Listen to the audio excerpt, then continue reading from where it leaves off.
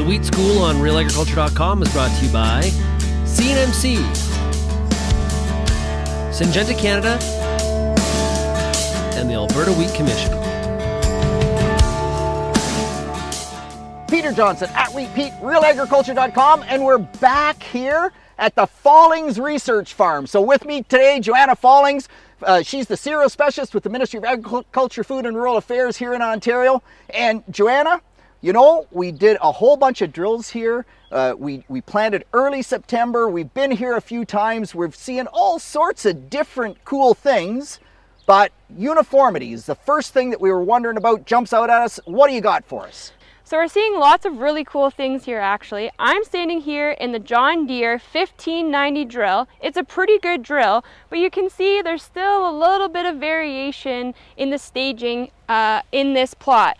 However, where Peter's standing, we've got that Cedar Force technology and we've got a really nice uniform crop there. Yeah, so the Follings drill is essentially the same drill as the drill that Middlesex Soil and Crop has, with the difference that, well, the Middlesex Soil and Crop drill is a little newer, but that isn't really the difference. The difference is that we have Cedar Force on it from Precision, and all year we have seen a difference in controlling that hydraulic downforce on each gang. We don't have individual row by row, but all the way through, right, Joanna? We've seen this better uniformity.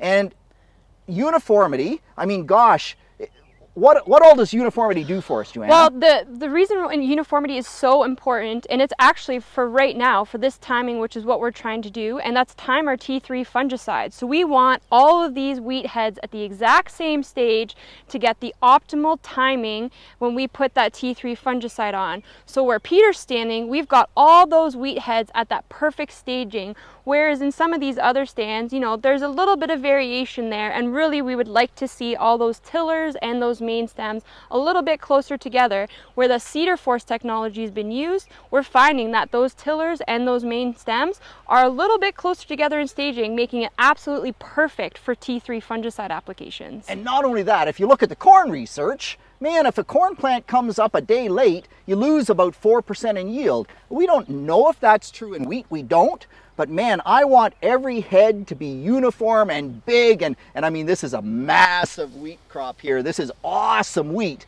but I'd like it to be perfectly awesome, and hopefully this is a little bit, you know, brings something more to the table. It's not the only thing we're doing here though.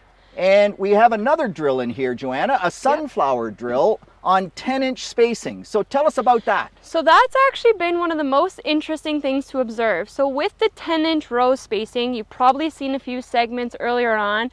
We did not have canopy closure early on like we did with the 7.5-inch rows.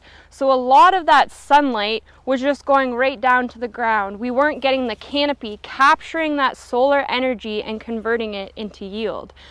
But interesting enough, we're here today and you've got excellent canopy closure and you can't even tell the difference. So we don't know if there's going to be a big yield difference. I still predict there will be, but the differences aren't quite as dramatic as they were earlier on. Yeah. So the other thing that's so cool about that is that the 10-inch wheat is actually delayed in maturity. And why would it be delayed in maturity just because it's wider row width? And I got to get my brain there. I don't know that one. But the other part that I want to add to this conversation is we planted this wheat ultra early, right? Yeah, this Joanna? was planted September 16th. So we're probably 5 or so days a little bit earlier than our normal window of September 20th to September 25th. So it was planted in really, really good time. But what happens if we would have planted it on October 5th? Or October the 20th, 15th because or 20th, yeah. We planted early and we had all sorts of tillering in the fall, really beautiful, like awesome growth in the fall. And so that 10-inch wheat was able to make a whole bunch of tillers. On October the 20th, when it didn't make any tillers, I think the story actually would have been different.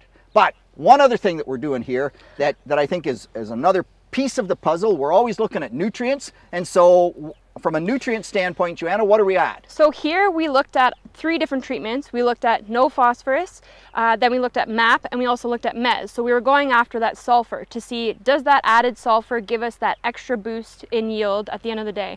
And interesting enough here, we haven't noticed any differences in staging, no coloring differences. That doesn't mean there's going to be no yield difference there, but right now we're just not picking anything up in these plots. Yep, and so who knows, maybe the no fertilizer will yield as much as the MAP and the MES, and doesn't mean you don't need MAP or phosphorus, at least with your wheat seed. We've got lots of data to support that, but it is kind of interesting. So there you have it. We're going to be back here at harvest. This is the Follings Research Farm. It's way cool that Joanna's coming to the table and investigating all this new technology. Wait for it at harvest. We'll tell you the yields. We'll find out what the answer is.